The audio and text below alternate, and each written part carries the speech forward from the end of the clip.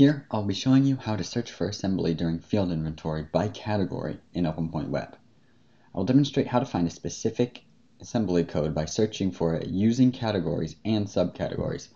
All assemblies in OpenPoint are associated to a category and or a subcategory, and this categorization is customized for each utility.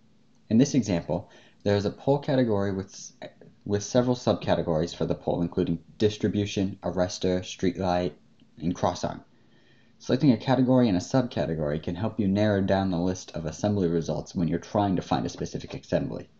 To kick things off, click the orange button with the plus inside it and set your category and your subcategory in the window that pops up. For this example, I'm going to be setting it to pole and distribution.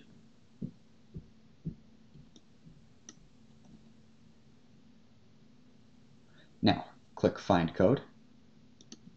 As you can see, we are given a list of all assemblies with a category of pole and a subcategory of distribution. If we left the subcategory blank, it would have given us all assemblies that were just poles. So you can easily search for a wide or narrow range by setting a subcategory. While you're in the search window too, you can type in the search box in the top left. This will overwrite your current search and allow you to search for whatever you need with ease. Once you found the assembly you're looking for, you just need to select it and then go ahead and fill out the rest of your details.